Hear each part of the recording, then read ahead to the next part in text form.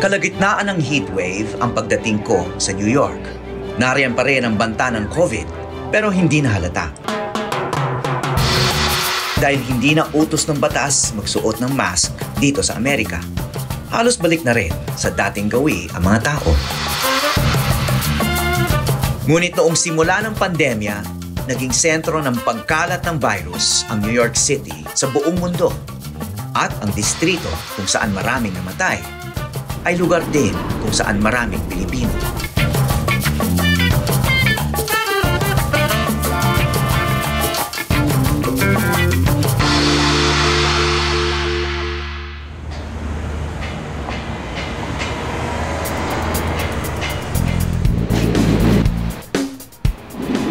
Matatagpuan ng Little Manila sa Queens, isa sa 5 borough o distrito ng New York City. Kung ika'y bagong saltang Pinoy sa Big Apple, dito ka dumayo. Sa gitna nito matatagpuan ang sikat na restaurant na Amazing Grace. Para akong biglang nakabalik sa atin.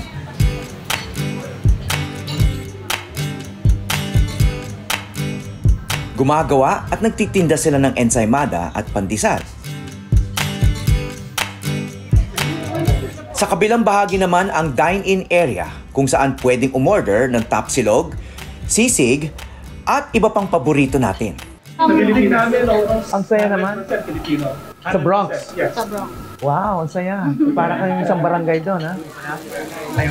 So, ano yung feedback tungkol dito sa kinain nyo? Ano, okay ba? Ano bang, bakit popular tong sisig nila? Anong meron? Anong kakaiba? Siyempre po yung taasa ng pagiging Pinoy natin. Oo. Andyan ka din. Oo. Yung hinahanap-hanap ng timpla, ayan ka din siya. Same as yung tapsilog, yung tapa itself, yung sweetness and saltiness.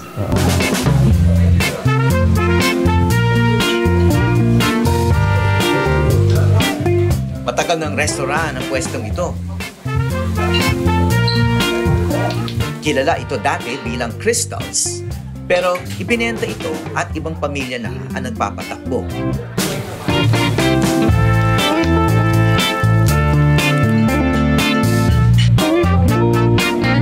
Ito yung matatawag natin Filipino comfort food. Kasi kahit malayo ka sa Pilipinas, pumunta ka sa lugar katulad nito, Amazing Grace Restaurant sa Little Manila, sa New York, maalala mo yung comforts of home. 3 taong gulang pa lang ang Amazing Grace. Binuksan ito noong Nobyembre 2019. Ilang buwan bago pumutok ang pandemya sa mundo. Pagmamay-ari ito ng pamilya ni Princess Diane de Leon, na architecture student dito sa New York. So, December 2019 pa lang, nag-shutdown na. Opo, naman. So, kabibili pa lang ng pamilya mo, nag-shutdown na siya? Wow. Kasi hindi po namin na-anticipate na magiging ganun eh. Parang na-discourage din kami. Baka mali yung ginawa namin. Pero, yung nangyari po kasi parang marami din kami natulungan ng mga nurses. Siyempre, may mga families na wala silang time kumain dahil parang reliant sila sa mga restaurant business. Tsaka paano kayo nakatulog sa nurses? May mga grupo na pumunta sa amin katulad ng Little Manila Queens. Parang may program sila, Meal to Heal. Through Meal to Heal, nakaka-donate kami ng pagkain para sa mga nurses din sa Elmer's Hospital. Nakatulong din po kami sa mga frontline workers sa pandemic. At saka syempre nung pandemic din, parang kami lang yung open every day. So minsan syempre gutom na sila, galing sila sa trabaho, may mga nurses na nag-night shift. Isang registered nurse ang nanay ni Princess na nagtatrabaho sa post-ambulatory unit ng isang ospital habang pinatatakbo ang Amazing Grace. Isa ang restaurant nila sa mga nanatiling bukas sa kasagsagan ng pandemya. Iilan lang ang natirang nagtatrabaho rito noon. Ang kanyang tatay ang nag-aasikaso ng mga order at pag-deliver ng mga pagkain, habang silang mag-ina ang nagsasara nito sa gabi, matapos ang shift ng kanyang nanay sa ospital. Habang nagka-classes ako at nag-assignment, nagtatrabaho po ako dito ng full-time every day. Yan yung struggles ko, syempre. Pero iba din ang struggles ng nanay at tatay ko. Yung nanay ko, for a short period of time, nag-ano din siya sa hospital para tulungan yung mga nurses sa frontline. Kaya syempre, parang nakakapagod din. Para physical toll sa amin, tsaka mental toll din. Kasi syempre parang nakikita namin na mababa ang mga sales dahil walang tao sa labas. Kaya parang it's very very mental toll, emotional and physical. Sa mga nagdaang buwan, lumuwag ang safety protocol sa lungsod at dumami ang kanilang mga customer. Nakatulong din daw ang mga nagpo-post tungkol sa kanila sa TikTok. Bakit Amazing Grace yung pangalan? Totoo po, Christian po kasi mami at tatay ko. Syempre parang nagpapasalamat po sila sa Panginoon dahil naka-open po kami ng business na naging successful kahit may pandemic. Kaya parang ang iniisip nila is Amazing Grace. Tulad ng komunidad dito, dumaan sa matinding hirap, lungkot at takot ang Amazing Grace. Pero buhay pa rin at masasabing lalong tumatag. Ngayon, hindi lang ito kainan. Pero parang naging community center na rin yung Amazing Grace at yung mga ibang businesses dito katulad ng PhilAm. Kasi habang kumakain sila, parang may sense of community, may sense of family lahat dito. Parang habang bumibili sila ng pandesal, nakikita ko rin yung mga customer habang nakapila sila. Parang nakikita ko may mga bagong relationships na nangyayari, may mga naging best friend dahil lang nakatagpuan sila dito. Mula sa programa nilang Meal to Heal para sa mga frontliner, sumali si Princess sa community org na Little Manila Queens Bayanihan Arts ng PhilAm na si Jacqueline Reyes.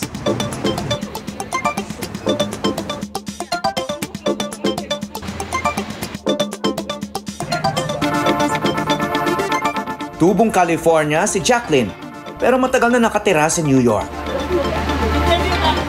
Ang kanilang grupo nagsulong para ipangalan ng bahaging ito ng Roosevelt Avenue bilang Little Manila. Inabot daw ng 2 taon ang proseso para opisyal na kilalanin ang lugar na ito. What was your role in this street sign? I guess I was the shepherd for the whole process, if I could use a word. Who had the idea though? You know, it was my partner Xenia Diente who does this work with me.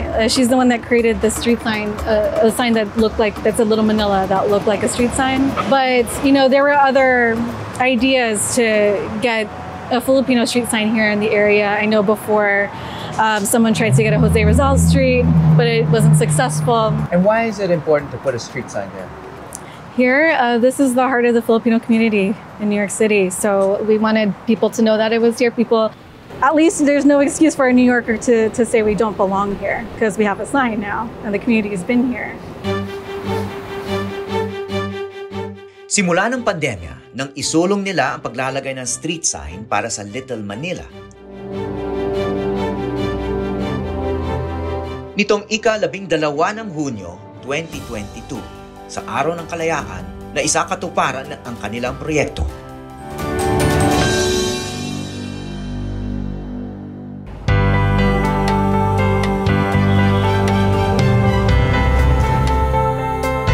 Nagpagawa rin si Jacqueline ng mural na babati sa lahat ng papasok sa Little Manila.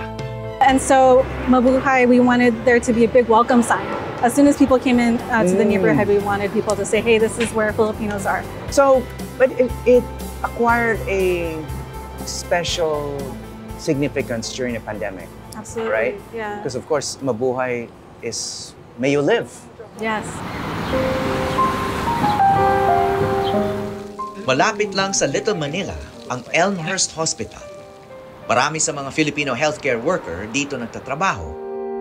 At noong pumutok ang pandemya, sila ang nasa harap ng digmaan.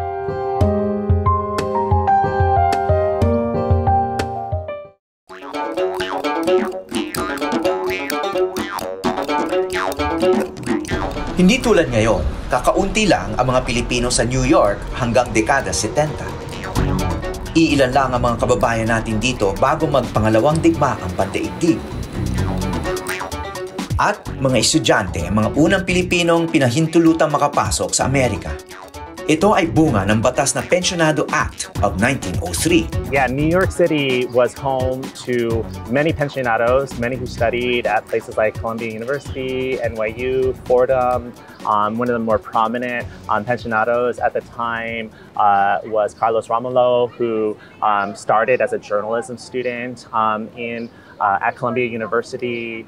He established the first Filipino student bulletin, which was the first Filipino publication here in the United States. And then we know he became a Pulitzer Prize winner and then later, a dignitary in the Philippines. But it started with his education here as a 19-year-old. Then you had Fernando Amorsolo come here as well to study. Yes, and so we have so many artists, educators, medical scholars, right? Like Encarnacion Alsona was the first Filipina to get a PhD in the United States, and she studied here at Columbia University. Through the 16th, just 3 days. Lalo pang dumami ang pumunta sa Estados Unidos matapos ipatupad ang batas na 1965 Immigration and Naturalization Act. Tinanggal ng batas na ito ang limitasyon sa dami ng mga migrante mula sa Asia na pwedeng pumunta sa Amerika. And so as a result of that, there were many professionals who were recruited from the Philippines to come to the United States. And for them, and especially from a place like the Philippines that had been a U.S. colony for almost 50 years,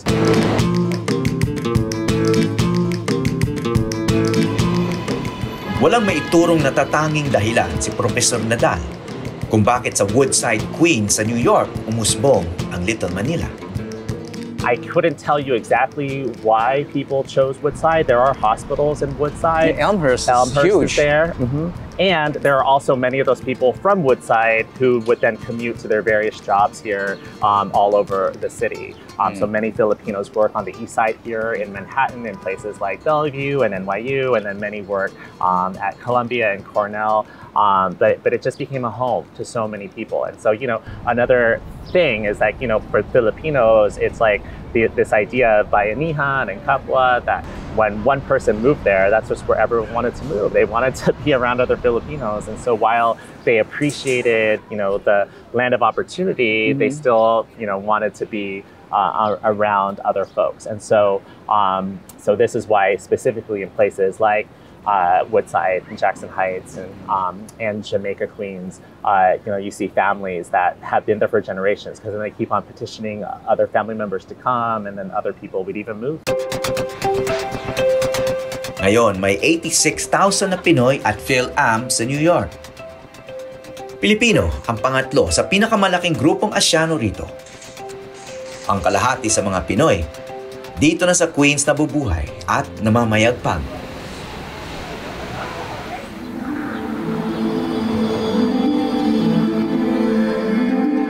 Maraming Pinoy at PhilAm nurses sa Amerika ang nakipagsapalaran simula pa lang ng pandemya. Isa na rito si Ariane Meliton, isang physician's assistant o assistant ng doktor sa Elmhurst Hospital sa Queens, ang epicenter ng COVID sa buong Amerika noong 2020. And how bad did it get here? That the entire hospital is basically an ICU unit. I can also attest that our the emergency room was very heavily packed, not even filling up to the rooms, but also into the hallways. So, you open the doors and you just see almost everyone on stretchers or in pain. And at that time, we're practicing PPE, for protection for ourselves, but I don't think anything could ever really prepare you for such a sight. Isa ang Elmhurst sa pinakamalaking ospital sa New York. Ito na ang itsura ng Elmhurst Hospital ngayon. Tahimik na kumpara noong kasagsagan ng pandemya. So I would be the ones holding the camera and allowing family to have time to speak with their loved ones. Even, unfortunately, they're either in a coma or they're able to respond. But at least it gave them some sort of comfort when they had that big disconnect, when they stopped texting or they stopped calling because, unfortunately, COVID progressed further.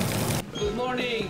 Isa sa bawat 4 na Pilipinong nakatira sa New York at New Jersey ay healthcare worker. At noong taong 2020, marami sa mga nasa wing health workers sa Amerika ay mga Pilipino bilang pagkilala at pagbibigay pugay sa sakripisyo nila. Nagbuo ang manunulat na si Ninoch Carrasca ng isang digital memorial, ang kanlungan.net. Sabi ko, we have to break the wall of silence. Kasi alam ko na mabigat yung rate of death among the Filipino healthcare workers. Consider now, I think ilang percent lang ba not even 10% ang Filipino dito sa healthcare industry ng US. And yet yung rate nila was over 30%. Much ng puti. The same rate as the whites. Ayon sa datos doon sa inyong digital memorial na kanlungan, no? Ang pinakamaraming namatay na healthcare workers of Philippine ancestry ay nasa Estados Unidos, no? Correct. Bakit Estados Unidos? Ang layo, ang laki ng gap. Maraming factors, no? Number one, yung personnel to patient ratio. Kumpara sa Germany, sobra ang baba ng number of doctors to patients, number of nurses to patients sa US. Mm-hmm. Masyadong maraming inaalagaan ang mga healthcare workers dito compared to other places. Number two, of course, there is the racism factor na porky nurse ka, no, na Pinoy, hindi ka masyadong binibigyan ng pangangalaga. Like, merong instance na yung surgical face mask lang ang ginagamit, yung blue, na hindi sufficient kung close contact ka sa pasyente. Number three, yung tendency na kapag nagkulang ng personnel, kasi maraming nagkakasakit, white people, the same rate yan, tatawagan nila yung Pinoy para magrelyebo. So, those three factors. Tapos mabait talaga ang ating healthcare workers eh. Hindi sila masyadong pumapalag.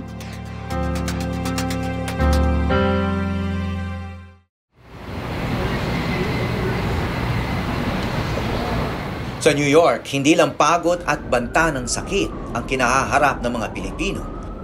Umusbong din ang anti-Asian hate. At naranasan ito ni Arian sa subway. I just had a particularly hard day where I just kept my scrubs and I took the subway like usual. Unfortunately, an individual followed me and started to say slurs and mentioned that I'm making a profit somehow from COVID and that he wanted to take my cell phone. He said, I deserve this after all, and then targeting it towards also kind of race too, because at that time I did take off my N95, but because it's after working 13 hours, I kind of walking to the subway, if you're separated and you're maintaining social distancing, you could have your mask off for a little bit. But I guess he caught a glimpse of my face and then he called me you can't even be a good in chick, you're dark, and weird things. It was very all derogatory. Mula noon, umiiwas ng sumakay ng subway si Arian. Ayon sa Philippine Consulate sa New York, may naitalang 41 hate crimes na laban sa mga Pilipino mula noong taong 2021 lang. Sa kabila ng mga nababalitang insidenteng tulad nito ngayon, matagal, malalim at masalimuot ang kasaysayan ng Pilipino sa Amerika.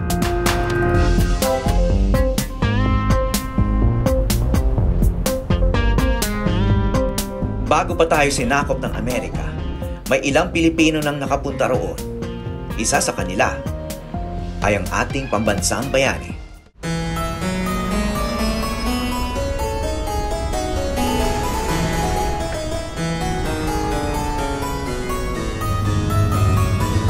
Sa modernong panahon, Amerika ang isa sa pangunahing destinasyon ng mga Pilipinong nangangarap mangibang bansa. Ngunit hindi alam ng marami hanggang dito ay nakarating si Jose Rizal noong taong 1888, mahigit 10 taon bago tayo sinakop ng Amerika. You know, he wanted to see what this was all about. Is colonialism worth it? Is United States colonialism a good thing?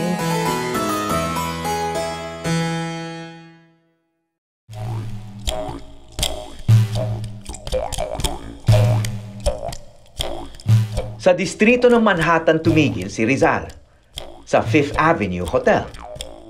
Mula noon hanggang ngayon, itinuturing itong mayamang bahagi ng New York. So Rizal, coming here, he stayed with where the elite stayed at the Fifth Avenue Hotel. It's a luxurious hotel where, you know, dignitaries and wealthy people stayed when they came to visit. And, you know, I think at the same time, you know, he was really trying to just understand, you know, what this city was all about. So if he stayed here, he would have been around all the socializing of the wealthy and the elite, but also have access to the working class people that would come to these midtown neighborhoods to work, right? Isa ang Brooklyn Bridge sa kanyang tinitigan. At iginuhit pa niya ito.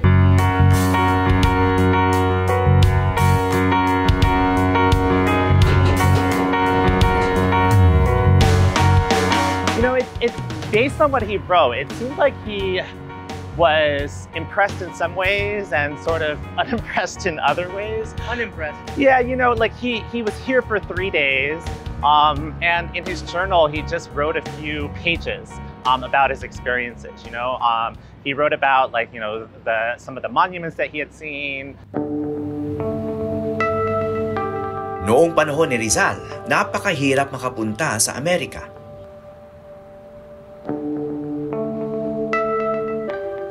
Isinulat ni Rizal na hindi pa siya agad nakababa sa San Francisco dahil sa mahabang quarantine sa barko. Sa kutob ng mga otoridad na may dalang sakit ang mga pasahero galing Asya. Kaya para kay Professor Nadal, hindi bago ang diskriminasyon at racism sa Amerika. Panapanahon lang.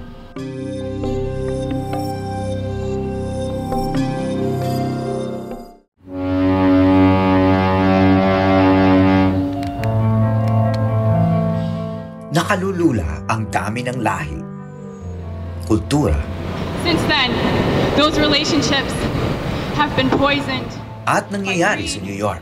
By hatred, and up to us now.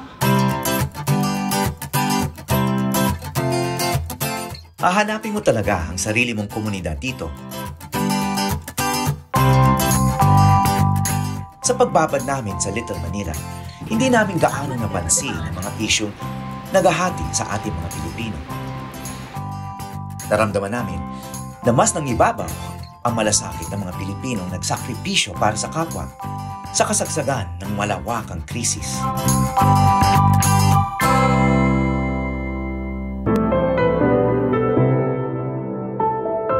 Kahit pa buhay ng ilan sa kanila ang naging kapalit nito. Dama mo rin ang pagbubuklod at pagtutulungan ng mga Pinoy at ang pagsusulong ng pangarap na magkaroon tayo ng sariling atin. Kahit malayo sa inang bayan.